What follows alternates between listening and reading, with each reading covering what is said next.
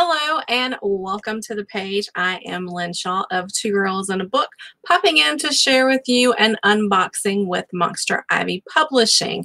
I am doing a quick retake on this one because I did a live video last Saturday and the only thing that posted to the live was a cover of the book, and that's it.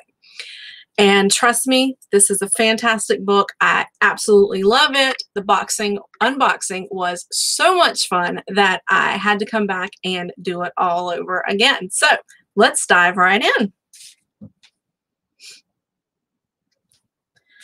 We open the box. This is what we get in the mail. There are black feathers in this box. There are still pieces of them flying everywhere. Okay, so you get the Monster Ivy Publishing box. Very nice. Very nice.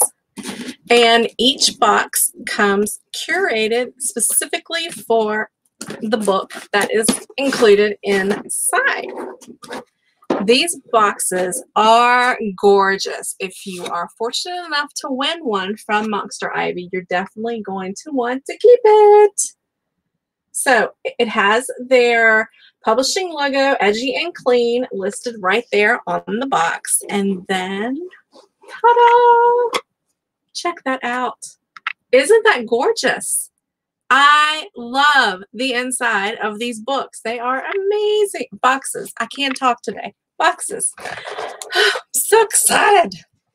So inside of the box is a note from the publisher, a note from the author, as well as items curated specifically to the theme of the book. So yay, let's dive right in. The first thing you get in your Monster Ivy box is a letter from the publisher. And it says, "Read me first." So it's a quick little note from Monster Ivy, and it says, "Congrats on winning the Girl at the Hanging Tree book box. We sincerely hope you like it. All the items tie to the book in some way. You'll have to be on the lookout to see. Thanks for reading, and if you leave a review of the book, that would be amazing." So, yay! Now, the book that is featured in this particular box giveaway is The Girl at the Hanging Tree by Mary Gray. And I actually received an ARC copy of this back in August. So I've already done a review and everything of this book. I highly recommend The Girl at the Hanging Tree. This is one of the best books I have ever read. And it is absolutely going down as my top favorite read for 2020. Let me tell you a little bit about it. It's The Girl at the Hanging Tree by Mary Gray. The devil wears many faces in Deep Creek, Texas. Gemma Louise has two personalities. One is herself, easygoing, curious, and travel hungry.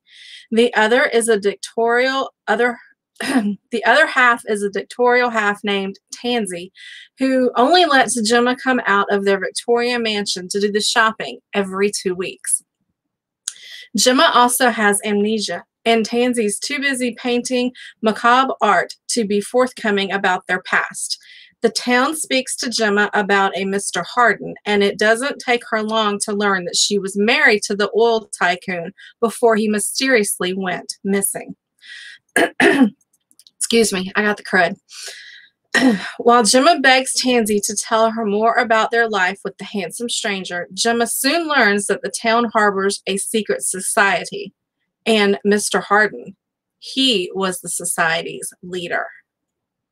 If Gemma can't figure out what happened while maintaining her volatile relationship with Tansy, the town will assume that Gemma killed Mr. Harden. And even more altars will take root in her already crowded mind. An acutely observed psychological thriller that plunges into the daunting abyss of mental illness, community indoctrination, and cult group mind. The Girl at the Hanging Tree deals with a lot of hot topics right now. It deals with racism, It deals with mental illness, and it also deals with the KKK. Again, this author took a very complex and very volatile story, and she handled it with grace and dignity. I cannot say enough fantastic things about The Girl at the Hanging Tree. You definitely want to pick this up. It's available at all major retailers. You can also go to monsterivy.com and click on the cover, and you will get a link to all the places that the book is available in both ebook and paperback and hardback. So, diving back into the box, it came filled with black feathers.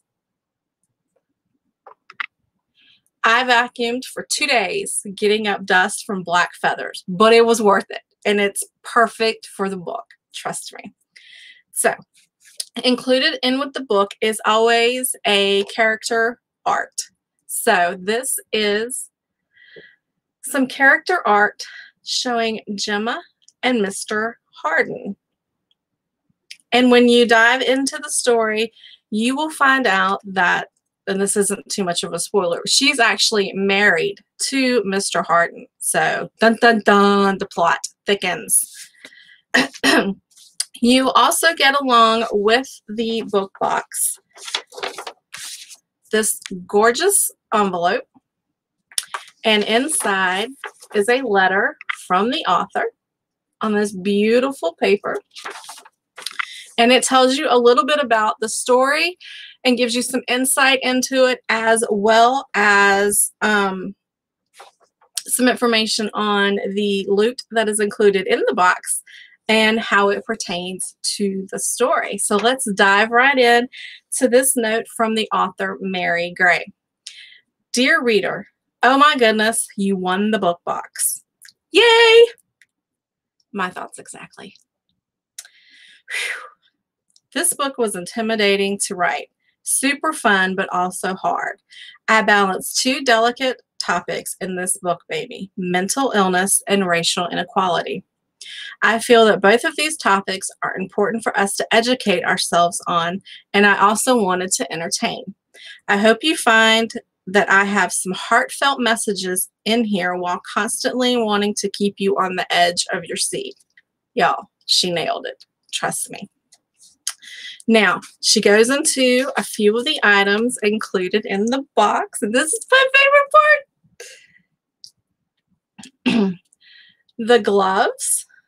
Check out the detailing on those gloves. The gloves are representative of Tansy.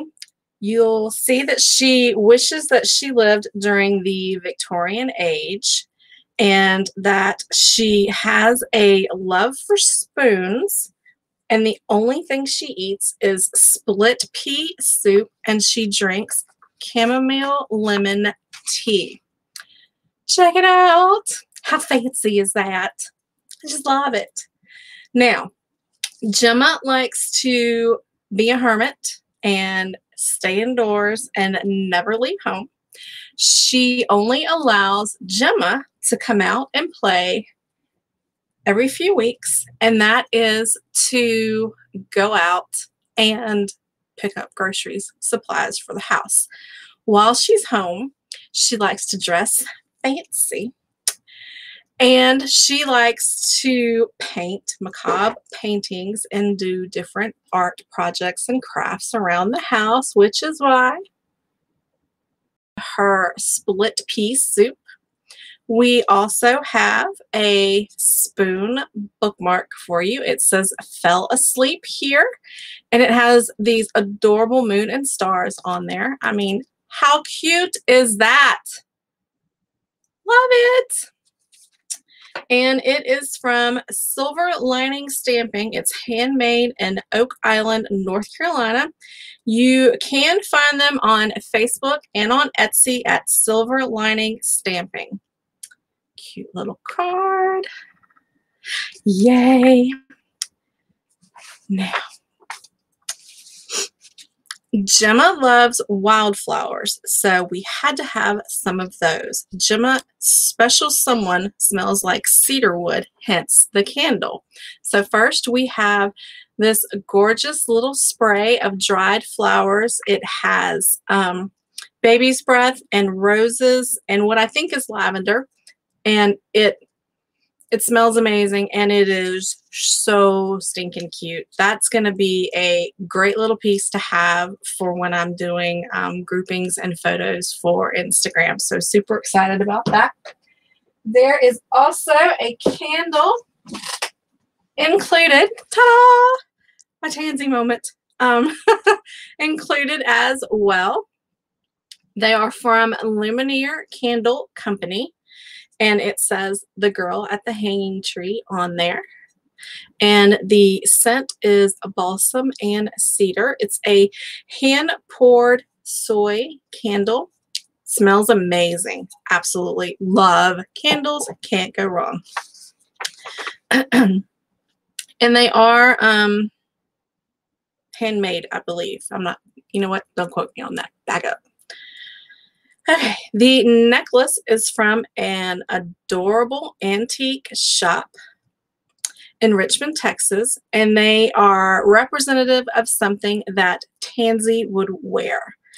Gemma is absolutely tired of all things jewelry. So I am definitely Tansy in that I like to be dressed up whether I am sitting at home or I'm out in public. Now, don't get me wrong, I love a good pair of pajamas and I love lounging around the house, but sometimes I just want to be extra pretty and it just makes you feel good to be dressy. So I can relate to Tansy in that respect. Now, I'm not a split pea soup eater. I'm more of a potato soup kind of gal, but the spoon will come in handy. Not for soup, but for reading. So that takes care of the letter from the author, and I think I have showed you guys everything. Hopefully this video recorded properly and everything will go off without a hitch. Thank you so much for joining me for this unboxing from Monster Ivy Publishing. Make sure you visit them at monsterivy.com. You guys have a fantastic evening, and I will see you on Thursday at 7:30 p.m. Eastern Time for Fangirl Thursday.